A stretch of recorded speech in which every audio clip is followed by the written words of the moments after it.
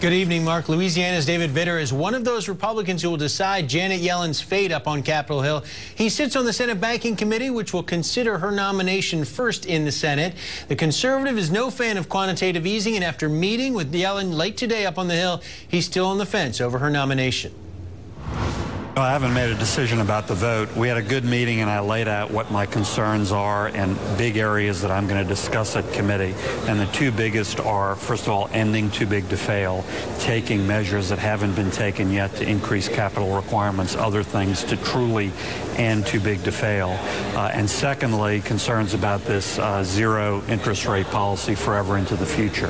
I'm concerned that we're having little to no impact on the positive economic side with diminishing returns on that sort of policy, but we are building up inflationary pressures, et cetera. Too big to fail. This has been a big issue for you. You've got your legislation here, bipartisan legislation with Senator Sherrod Brown.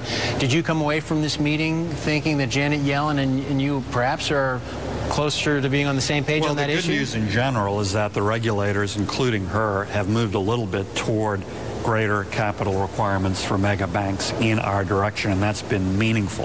Both Sherrod and I think they should go further, and I specifically asked her about that, and I urged her to be concrete in terms of further action she would be open to or supportive of. Did she commit to backing your legislation, for example, supporting that? No, she didn't commit to anything that concrete, but hopefully she's going to be specific and concrete at the hearing. We'll see. What about on the subject of monetary policy? You and a lot of Republicans have had questions about quantitative easing. What did she tell you about, again, her justification for not only the actions they've taken so far, but the fact that quantitative easing, at least for the moment, is continuing?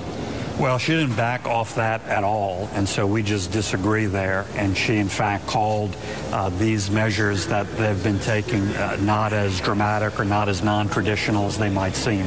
I just disagree about that. I think this is a real departure from any past monetary policy, and I'm concerned about dangers in the future.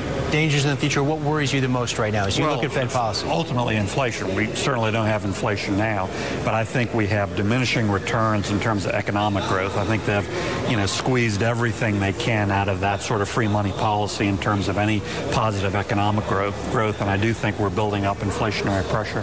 What is your sense right now about her nomination right now and where it stands in the Senate? You've got some concerns. Other Republicans have said publicly they're not going to support her. Does she get the 60 votes, you think, to clear her nomination? Well, first of all, it will clearly take 60 votes. Any semi-controversial nomination will take 60 votes. That's the bar.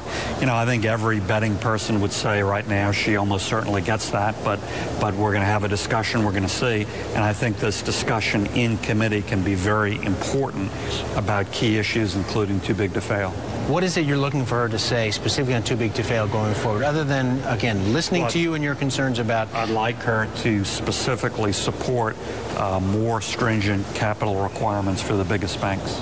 And as a regulator of those big banks, she's going to have a big role in that. Absolutely. Do you think the regulatory side of this nomination has gotten the kind of scrutiny you think is needed? I don't know about in general. Certainly it has for me on issues like too big to fail. I think that's a huge role of someone in her position. Obviously monetary policy is too, but I think that's a big role, particularly post-Dodd-Frank. And finally, on monetary policy, quantitative easing, Chairman Bernanke, you've heard him testify in front of the Banking Committee, and Janet Yellen, when she's appeared, not only in front of the committee, but also speaking around the country. This is action that's unprecedented because the economy went through so much after the financial crisis. You are not convinced that this Fed needed to take these steps to revive the economy? Well, look, nobody's arguing that the economy was in the tanks. I just think particularly at this point, after months and months and months, the returns on that sort of policy are diminished down to nothing, and the dangers are increasing.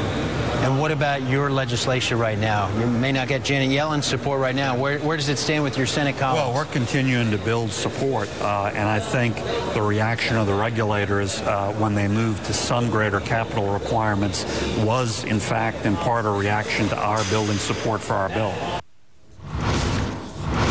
And Senator Vitter and the rest of the Senate Banking Committee will get the chance to question Janet Yellen in public as soon as next week. Her confirmation hearing could happen a week from tomorrow.